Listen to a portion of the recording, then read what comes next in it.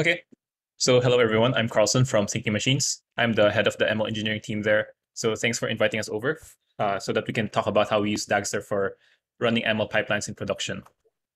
So just a brief intro with Thinking Machines. We are a global technology consultancy building AI and ML solutions and data warehousing platforms to solve like high impact problems for our clients. So our clients range from large corporations in Southeast Asia and like global nonprofit organizations.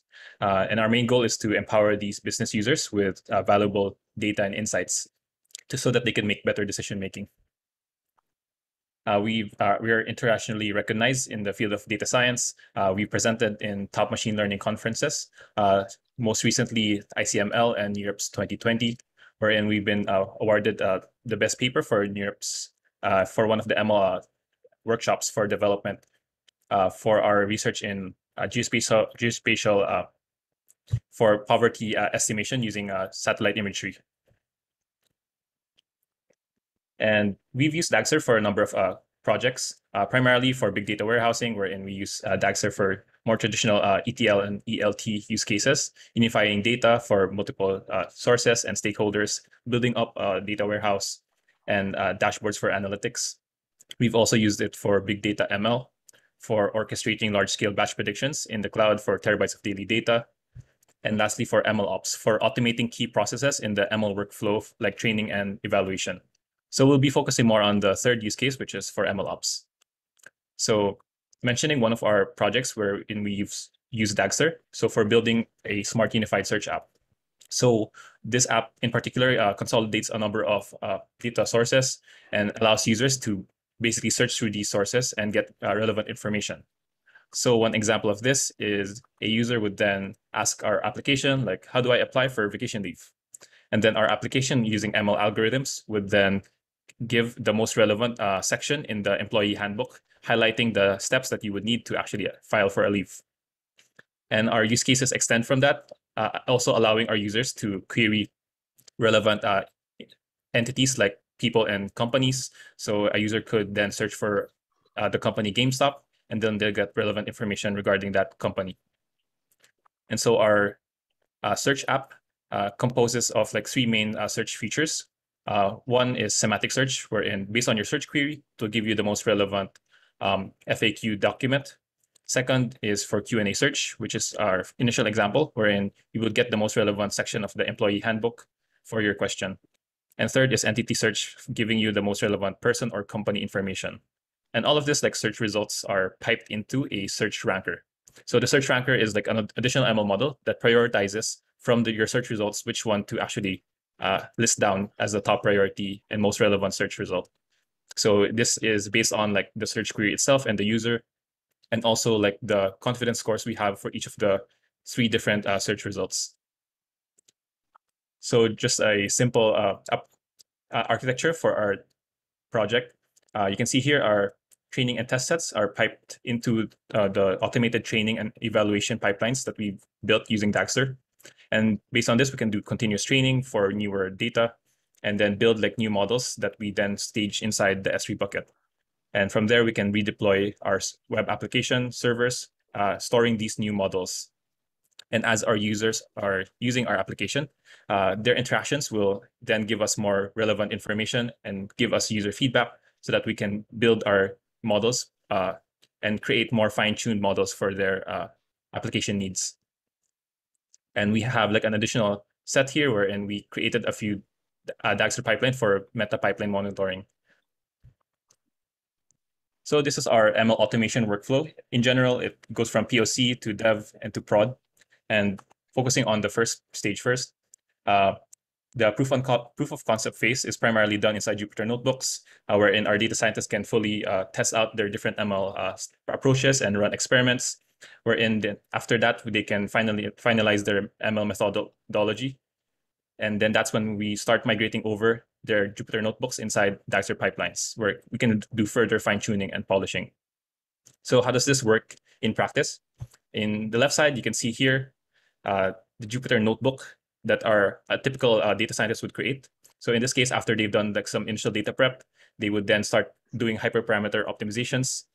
They're using a module here called Optuna, which is used for hyperparameter search. And given like a set number of trials, like 100 trials, they would then get like the best scoring model with its hyperparameters and accuracy score. And that's what we can then save over and export as our best model from that number of trials.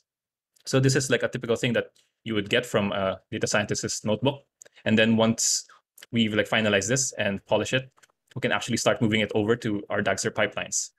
And the convenient thing here is you can pretty much just copy paste over your notebook code inside Dagster Solid, since Dagster is very Pythonic. It doesn't really require you to like write anything extra, since most of Dagster Solids are just Python functions. You can pretty much just port it over to your Dagster Solid. And the additional steps here that you just do in coordination with your data scientist is to add the data descriptions for your solid definition and the input and output definitions. And this is important because we'll need these definitions later on when we're validating and debugging our pipeline inside the UI. And some additional steps is just adding logs and Dagster assets for ML metadata tracking. So more on this later. Just some learnings that we've had when running ML pipelines alongside existing Dagster pipelines. So usually when we're adding and porting over our Jupyter notebooks into like more standard ML pipelines, we would already have like an existing Dagster infrastructure set in place for more traditional ETL and ELT pipelines. So we don't really need to create like a new set of platform for our ML workflows. We can just make use of our existing Dagster infrastructure and then add in our ML pipelines there.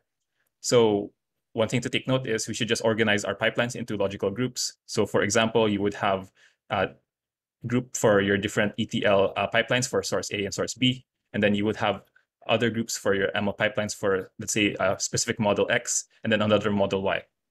So we make use of like the Dagster feature for repositories, which helps us like isolate the individual groups. And this also further helps us isolate the dependencies for each of these pipelines, so you can avoid conflict. So if, say, for model X, it requires a specific version of PyTorch or scikit-learn, we can pretty much just ensure that that version, it does not conflict with model Y's version of PyTorch and scikit-learn.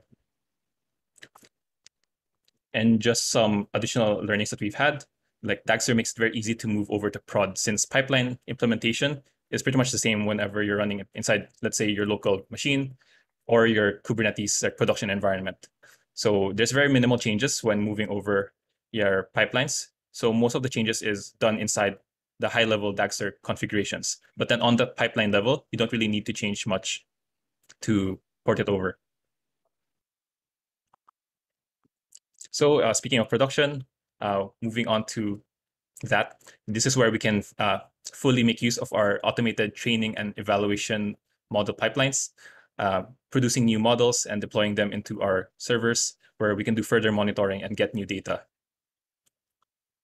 So for pipeline monitoring for MLOps, we make use of Dagster's asset materialization feature, so we can keep track of ML metadata. So coming back to our initial example, we have a code snippet here wherein we create like an asset called generated model. We give it a description and a set number of entries.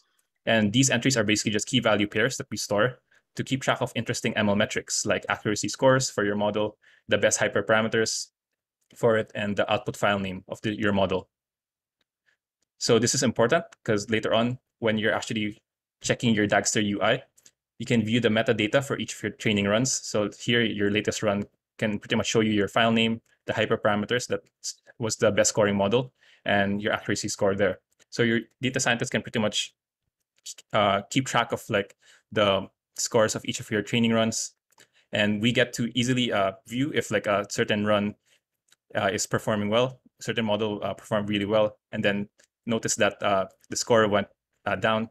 So we can easily like debug issues within the ML workflow. And based on like the UI, we also like appreciate like a lot of like the pipeline definitions. Since Dagster pipelines are very data aware, we can see like the input and output coming through each of the solids. So we can keep track of how our data is processed and changes throughout the pipeline, as opposed to Airflow UI, wherein the data is abstracted away from you. We don't really get to see how the data is processed in our pipelines, and overall, it makes it a more intimidating UI to work with. So what our data scientists can pretty much do in the Dagster UI, they check the inputs and outputs of each pipeline step, validating the data schema of the pipelines. They filter through the pipeline logs from the UI, being able to filter through different log levels and debug their pipeline code. They monitor the pipeline outputs in the Dagster assets page, validating these models and ensuring that the models meet a certain threshold before they deploy. They trigger pipelines with different configurations, running the training pipeline either in a dev mode, wherein they just run on a subset of the data, or they can run the training pipeline with a production mode, wherein it runs on the full set of data. They rerun the pipelines or just subsets of the pipelines for further debugging. For additional pipeline monitoring, we also make use of the Slack notifications. In general, like our company makes use of Slack for our day-to-day communication. So this allows us to spend less time manually checking the UI for pipeline passing or failure messages. And we get to find out when something happens as soon as it happens. So just an example here is we get to see that a Dagster hourly ingestion pipeline is actually performing and succeeded, although it didn't really get anything new data. So this still counts as a success for us. And we can see here that the elapsed time takes this much, and we can see if there's any issues with the CPU resource, if ever this amount of time passes as incredibly high. And we can see the S3 or S3 link to the ML model path that we created and used for the pipeline. And similarly, we can check like pipeline errors whenever it happens. We can see the specific pipeline that failed and which solid actually failed there, and even the error message that shows up in the solid. And further on, we created like a handy link here that allows us to just enter and then go, and which sends us over to the Dagster run itself, where we can do like further debugging. So just a extra step on top of like pipeline monitoring, we do like XMeta pipeline monitoring, wherein we've created like a Dagster pipeline that checks other pipelines. So how we do this is we build a separate Dagster pipeline to regularly do a health check on our production pipelines and summarize their status in Slack. As you can see here, we have like a summary that we get on a day-to-day basis, giving us all of the different production pipelines that we have and its success scores in the past few runs that it was executed on. So we can easily see here that some of the pipelines are working as expected, and then some are not doing as well, and some things might need to be flagged for further debugging. And we even have like the last success date, which helps us like further check if there's any issues based on that date. And how we do this is we have like a pipeline that accesses the Dagster database, primarily the runs table. So we produce like a simple SQL query that just checks the number of pipeline runs for each pipeline. So based on like, let's say the past 10 runs of a pipeline, if it ran and succeeded only 3 times out of the 10, it would have then a success rate of 30%, which would then create like that weather icon, which gives us like a visual tool to quickly verify our pipeline statuses. So yeah, in conclusion, why we think Dagster works for ML pipelines in production. Data scientists overall gets a very user-friendly UI, which enables them to run data pipelines without fear. They can easily monitor their pipelines and debug their pipelines from the UI. And secondly, Dagster is very versatile, wherein we would usually have a Dagster infrastructure that already supports ETL and ELT pipelines, and then we could easily just extend that to support ML pipelines. So this removes the overhead of setting up something completely new for our ML workflows. And thirdly, Dagster is uniquely works for ML ops because unlike other orchestrators, Dagster has features that supports ML ops on top of like automating our training and evaluation. It also has Dagster assets that helps us keep track of ML metadata. And also in general, like Dagster's pipelines are Pythonic and data aware, which makes it very easy for us to port over from Jupyter notebooks to Dagster pipelines. So just some extra things that we're planning on working on next in the future. We plan on migrating over to using gRPC servers inside Kubernetes so that we could separate out the pipeline code from core Dagster infrastructure. So this helps us update our pipelines separately from the Dagster daemons, like the scheduler and the sensors, so that we can avoid redeploying them altogether. So this is just a step into more process isolation, but inside Kubernetes.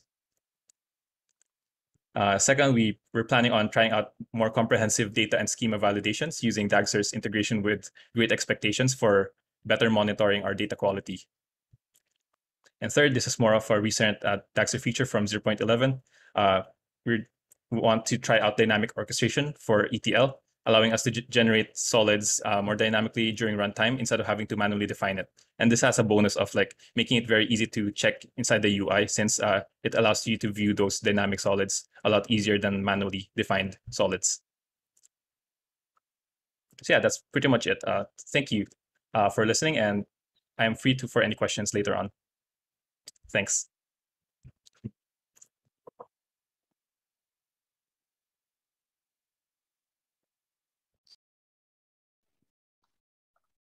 That was fantastic, Carlson. Anyone in the audience, feel free to, we can take brief questions now if you want to put anything in the chat. Or you can just, if you're feeling brave, you can just unmute and pop in. This is a pretty unregulated Zoom call.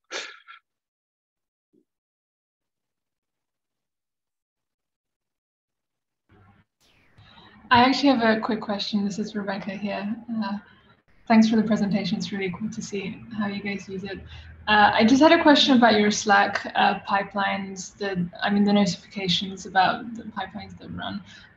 The summary one looks really great. The ones that report on individual pipelines, I may have misunderstood that, but if that's what it's doing, does it get spammy? Is it something that's helpful for you to monitor systems and that kind of stuff, or how do you use that? Yeah, for like the Slack notifications in general, like overall, like the most important ones are the ones that actually fail. So in terms of like success notifications, that might not be as important for us. So that's just like an additional check that we do. But then overall, the ones that actually do fail, those are the ones that we actually tag users on. So we automate like also the tagging functionality wherein whenever we have a pipeline error, we would tag the relevant person for that pipeline. So those are the most important ones. And on top of that, we just have those daily summaries that we do like a quick sense check on. Yeah. Thanks.